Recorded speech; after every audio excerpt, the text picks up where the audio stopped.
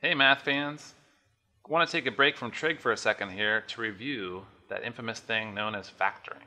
Going back to algebra, algebra 2, this becomes a bugaboo of a lot of students because when the problems get harder, a lot of teachers start teaching fancy formulas of ways to figure out how to factor something. So what ends up happening is that students can't remember or understand those fancy ways that teachers are doing things and basically become afraid to factor. But it turns out that trial and error is really the way to go. That's the way I've always done it. And when I convince students that it's okay to try a particular factoring and then fail and try it again, they actually loosen up a little bit, and it turns out to be no big deal to factor. So I'll just go through a bunch here. Now recall in factoring, the goal, first of all, you have to have a 0 on the right or there's no point in factoring. So never, ever, ever factor anything that does not have a 0 on the right, almost without exception.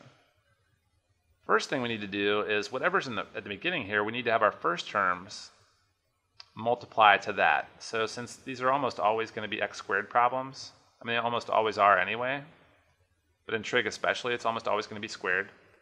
So that means x times x would be x squared. Now the trick comes in what to put in the second part. We need two numbers that multiply to -3. Now if you're not a big fan of factoring or you're at all afraid of it, I wouldn't even think about the middle term. I would just immediately think about, hey, what multiplies to -3? Well, it must be a plus something and a minus something, right? Because a positive times a negative is the only way to get a negative. So I'm going to do +1 and -3, because those are the first two numbers that cross my mind that would multiply to -3. But this might not be the correct factoring, so I just need to FOIL it out and see if it worked. So to FOIL we go x times x is x squared. Then our second term is this one, x times -3. It's going to be -3x. Then I need to add 1x and subtract 3. So this ends up being x squared, combine the two terms, -2x minus 3. Is that correct? We ask ourselves. Uh-oh. It's actually pretty close. The only problem was that I have a minus sign where there should be a plus sign. Turns out that's no big deal. All I have to do is turn this into a -1 and this into a +3, just switch the signs. I'll still have a negative times a positive, but now when you FOIL it out, you'll get x squared plus 3x minus x. So I just basically switch the signs on these guys, and that's going to save my bacon and make this a +2x instead of a -2x. Not the end of the world, right? So even though we had to go back and erase and try something again, that's no big deal. Way better than sitting there with sort of like a frozen pencil, not sure how to factor something. Let's remind you, this is a special case. There's no middle term. There's no x term. There's only x squared and then a number. But it does have 0 on the right, which is good. So we're still going to do this, but I just want you to remember the difference of squares formula, which is just you need a plus and a minus sign, and then the square root of this term is going to go both places. So this is going to be +2 and -2. And that'll work out because we'll get x squared minus 2x plus 2x, so the 2x's cancel, minus 4. Now just a quick note, if we had x squared minus 3, that doesn't look like the difference of squares. But in fact it is. We can do the same thing, because if we draw our two parentheses, x and x, plus and minus, and then what goes here is just the square root of this last term. So square root of 3 is just square root of 3, right? So this looks like a mess, but it might actually work out. We'll get x squared for our first term, then minus 3 root 3x, or we'll write x root 3 so that we don't get confused about whether x is under the square root or not. And then plus x root 3, and then minus root 3 times root 3 is 3. Well, check it out, our middle term still canceled. So we get x squared minus 3. So this factoring worked. So that means that it doesn't even have to be the difference of squares, it just has to be the difference, a minus sign of two things you could take the square root of. Pretty excellent news. That means if this is x to the 4th minus 3, that would have factored to x squared plus root 3 and x squared minus root 3. Pretty crazy. All right, here's another one. Once again, don't be afraid to just start plugging in numbers. That -4x looks pretty intimidating, so see, we got x and we got x. We need a plus and a minus. And there's only two numbers that multiply to -5. 1 and 5. So we'll just try this. Let's see, we'll get x squared. So x times x is x squared. X times -5 is -5x plus x. Ooh, -4x. Yeah, it already worked out. And of course the -5, so this is correct already. Now just a reminder, when you want to solve this factoring problem, you would then set each one of these equal to 0. So it gives you two equations, x plus 1 equals 0, or x minus 5 equals 0. I hesitate to mention this because, students usually don't have any trouble with this, but that means that x equals -1, or if we add 5 to both sides, x equals 5. So we get two answers. Anytime we factor something, we get two answers, which of course is, once we're in trig equations, that's going to contribute to a lot of bow tie work. Interesting. Now this looks like a bummer. Because why? Anyone? Well, there's no number here. So a lot of times students get very tripped up by this type of situation. But actually that's because when you're factoring, you sort of forget the first rule of factoring, which is factor out any like terms. So there's actually an x in both of these, right? They're really doing us a favor by not having a plus number here. That means that everything contains an x. This contains 1x, and this is basically x times x, so we can factor out an x. So we get x times x plus 2 is what's left over, equals 0. So now we're good to go here. Just like on the previous problem, we set each of our two parentheses equal to 0. This doesn't really have a parenthesis, but that's because it's sort of x plus 0 is one way of looking at a plain old x. So we just get x equals 0, and then we set x plus 2 equals to 0. We get x equals -2. So once again, we get two answers, and this is actually easier. Even though it looks harder and it can be confusing, it's actually easier. And this one actually shows up, this factoring pattern shows up a lot in trig equations, because that'll give you like a cosine or sine equals 0, which is a good trick. All right, x squared plus 4. Tricky. X squared equals -4. Oh, cannot take the square root, right? Because you can't take the square root of a negative number.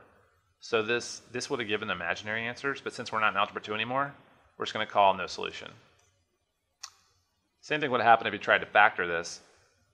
You can only factor the difference of squares. If there's a minus sign between the two things, you can factor it as a difference of squares. But a sum of squares you cannot factor. And that's because of this reason. You'd end up taking the square root of a negative. Alright, so now I'm starting to get a little trickier. I put a number in front of the x squared term. Not to fear though. All we have to do is split this into two things that would multiply to 4x squared. So instead of x and x, it could either be x and 4x, or it could be 2x and 2x. I always go with 2x and 2x first if I am in a situation like this. Just because it seems like that's usually they're nice enough. Your teacher is nice enough to not make it one of the more difficult ones that you're less likely to try. So we just put the 2x and 2x there, and then now I just need to worry about multiplying to -1. The only way to do that is to multiply a -1 and +1. And it doesn't matter which one you put where. +1 and -1, you could switch places, doesn't matter. So now let's FOIL this out and see if we were right. We get 4x squared plus 2x minus 2x. Uh-oh, my x is all canceled. Bummer. So that must not have been right. You know what? It probably wasn't, these probably shouldn't have been 2x and x. They probably should have been 4x and x. Because there is no way to get, I didn't have any options besides -1 and +1. There's no other way to get -1. So that means my x's must have been wrong. So now we got 4x minus 1 and x plus 1. So we got 4x squared. 4x times 1 is 4x. Minus x is 3x. Oh, so now I've got 4x squared plus 3x minus 1. So close. All I've done wrong now is I have the wrong sign right here. So I think if I switch this up and I put 4x plus 1 instead, and then x minus 1, that should give me 4x squared minus 4x plus x minus 1. So yeah, the -4x and positive x become -3x. Problem solved.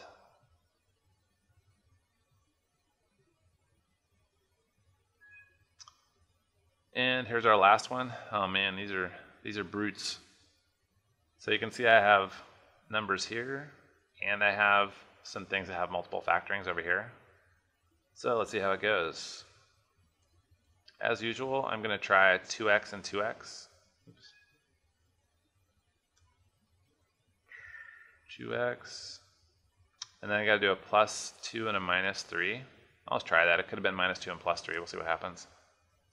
4x squared minus 6x plus 4x. Oh yeah, it works out. And then of course minus 6 equals 0. So there we go. If I wanted to solve this, I would set 2x plus 2 equals 0 and 2x minus 3 equals 0, and then solve each of those for x's, and those would be my two answers. Save that one for last. That looks horrible. All right, here's a tricky one. Now what's different about this? I did not make it equal 0. So the first thing I need to do is take away 4 from both sides to get the equation into a factorable form. Plus 15x and then minus 4 equals 0. So I'll try my usual 2x and 2x, and then 4 I figure is probably plus 2 and minus 2. So let's see how that works. Uh-oh. Well, I just noticed this is a difference of squares factoring. So because I have a plus 2 and a minus 2, and then 2x and 2x, everything's going to cancel here. I'll get 4x squared minus 4, and all the x terms cancel, so that must not be the right answer. Could do plus 4 minus 1. So you notice I have a 15x here. It's going to be pretty tough to get 15x without multiplying some big numbers together. So on this one, I would get a middle term of positive 8x minus 2x is positive 6x. Wow, that's still not big enough. You know, I'm just getting a middle term of 6x. I think I'm barking up the wrong tree. I think maybe I should have done 4x and x. Because by putting the 4x here and the x here, now I've got a 4x that I can multiply by a big number to get where I need to go. So if I set it up so that the 4x is going to get multiplied by 4, you know, so if I'm gonna put in a 1 and 4, I could either put the 4 over here where it ends up getting multiplied by the 4x to make a really big middle term, or if I wanted to play that down, I could have put the 4 here where it just gets multiplied by a single x. But since 15x is so big, I'm going to try making a really big number. So let's see how this works. This ends up with 4x squared plus 16x. Wow, see how that really vaulted up my middle term? Minus x, yeah, it worked. And then minus 4 equals 0. So this is in fact the correct factoring. Took me a few tries, but that's not the end of the world. Just keep trying, and once you keep doing trial error again and again, you'll start getting better at noticing the patterns. Like when you see a 15x middle term, you develop a sense of like, oh man, that's really big. I'm gonna have to figure out a way to get, you know, big numbers multiplied by each other to get that big a term. Oh man, that last one was so hard, I don't even want to attempt this, but let's go for it. At least 3x squared can only be had by 3x and x, so that saves me a little bit of trouble. And then I could do a plus and minus. So the question is, what numbers to put for plus and minus? I'm going to go 4 and 3, what the heck. So 3x squared minus 9x plus 4x. Yeah, I got lucky on the first try. So this foils out to 3x squared minus 9x plus 4x minus 12. So these obviously combine into minus 5x. Yay. So now if we want to solve this, I just take each of these parentheses and set them equal to 0. Pretty nice. All right, so hopefully that reminds you how to factor. And if you've always hated factoring, hopefully it makes it seem a little friendlier. The problems I did here were very difficult. These were like the doozies where you have to try a bunch of different times before you find out exactly what combination of numbers will get you what you want. But the point is just a matter of time. There's only so many possibilities for each problem. So the worst case scenario, you have to go through all 6 or 8 or whatever it is, but usually you're going to get lucky and find it on the second or third. And once you practice more, you'll start moving up your batting average to where you're finding it, you know, start noticing the patterns, and maybe you'll be able to find it on your first or second try. And of course, if you become a true factoring master, you could do it on your first try every time. But hey, I haven't even gotten there yet, so maybe you'll beat me to that level.